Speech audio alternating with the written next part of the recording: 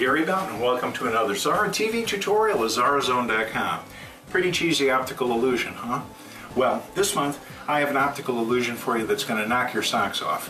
Friend and fellow moderator Rick Donna brought to my attention something online that is a really cool effect, and it looks as though it would take ages to do.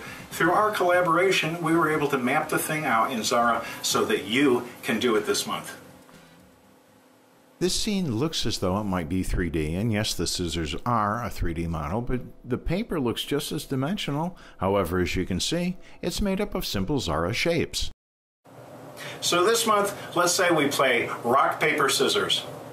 I forgot the rock. Just a moment.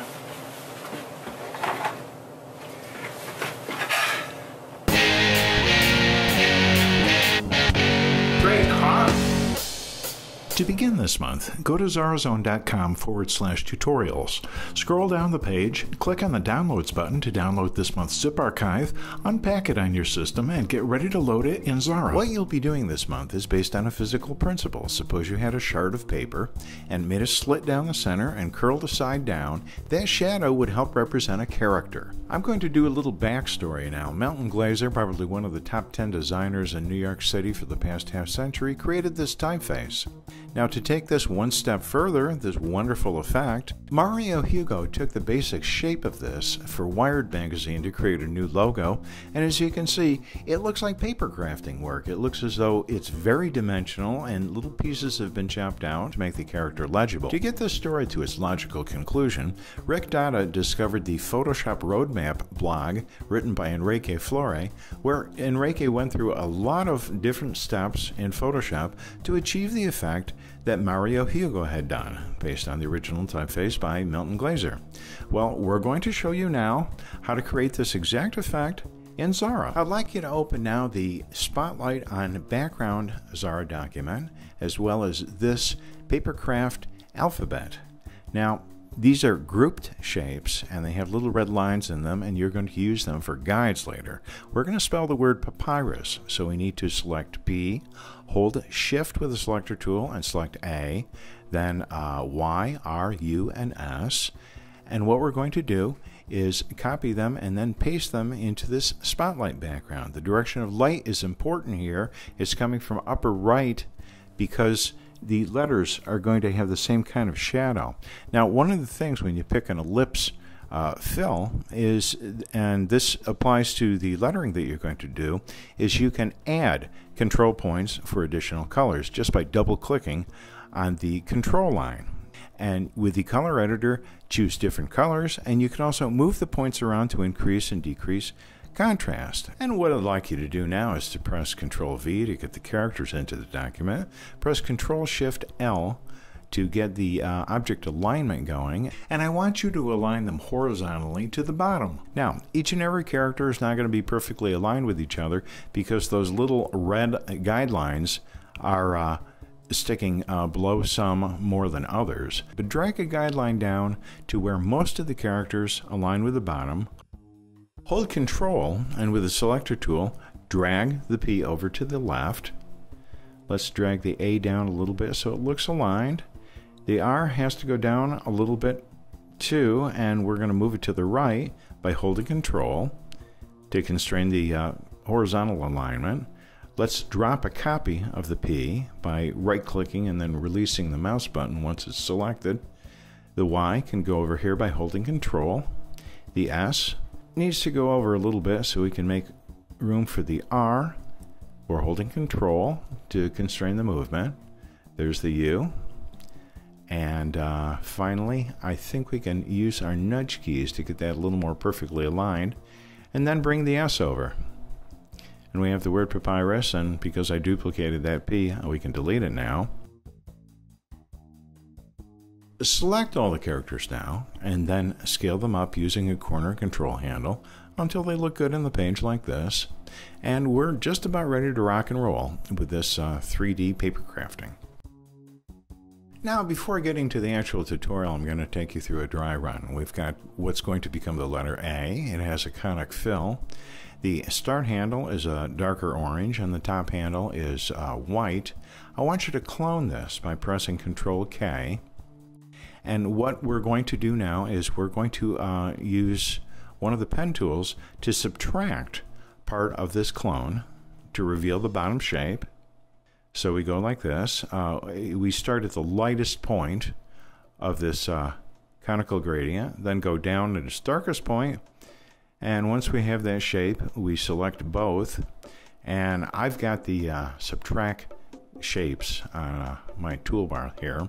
And so we've got almost white at the top, and we've got a shade that does not butt up with the brown on the underneath. So what we use is the eyedropper tool to set the start point so that it looks correct and it blends in with the bottom object.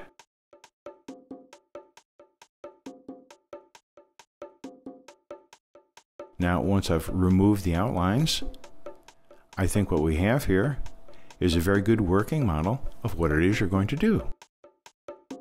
And this is me finessing. And this is me also changing colors.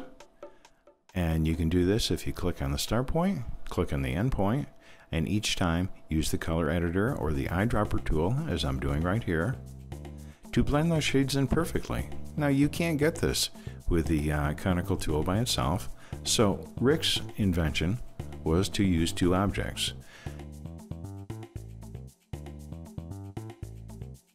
What you're seeing here are the intermediate control points on the bottommost object, and don't freak about these hexadecimal codes because they're in the background object shape, and all you have to do is copy them and paste them into the color editor to reassign them. This is the top shape. So when you create a control point, what you want to do is to copy that code from the document and then paste it into the hexadecimal field. Now I'm adding Mr. Sun here because I want to show you the lighting direction. The spotlight is going from right top to down left, and that object supports it. It looks as though that piece is folding underneath. So once you have both pieces together, this is basically what the two conic fill control points are going to look like in this document. Of course, you're not going to have outlines around the pieces, but you get the theory now. So let's begin with the finished composition. We've got the P, and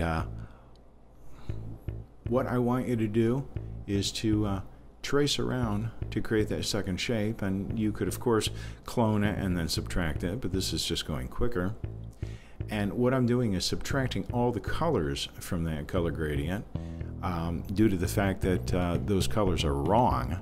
So what I'm going to do is to go back to conical fill, and I'm going to cheap out on you now. I'm not going to do the entire intermediate colors, but as you can see, I'm moving the endpoint over to where it begins to overlap the bottom shape.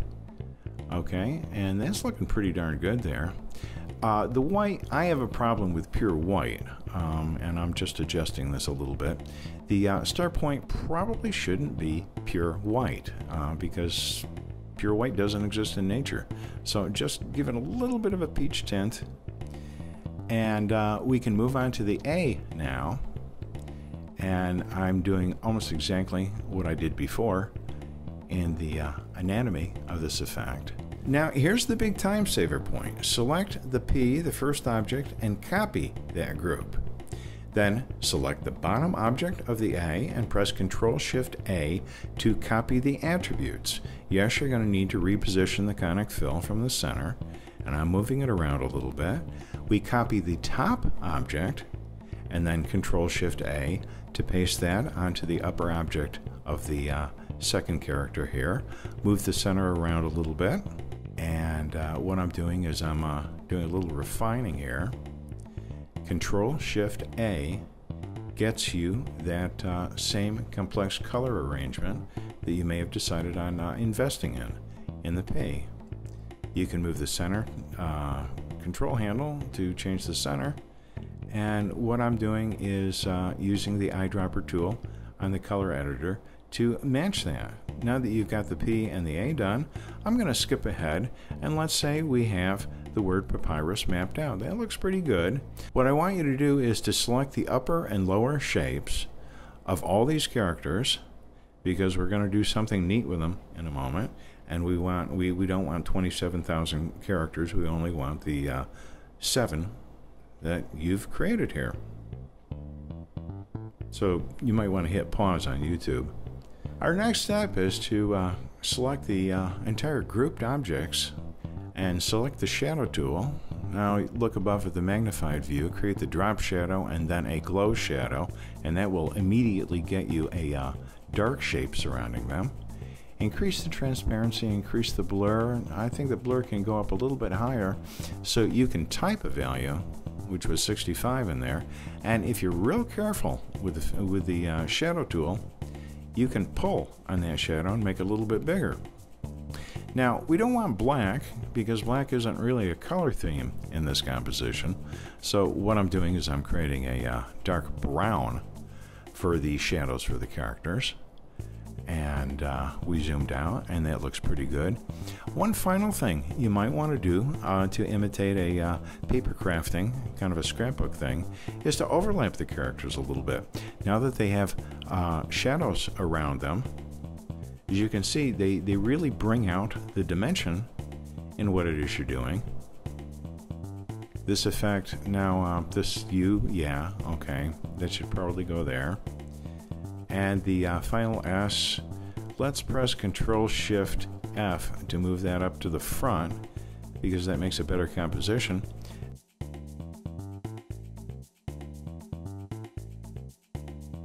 Now that you've got your papyrus drawing, I think you've learned a lot about 3D without actually using a 3D program.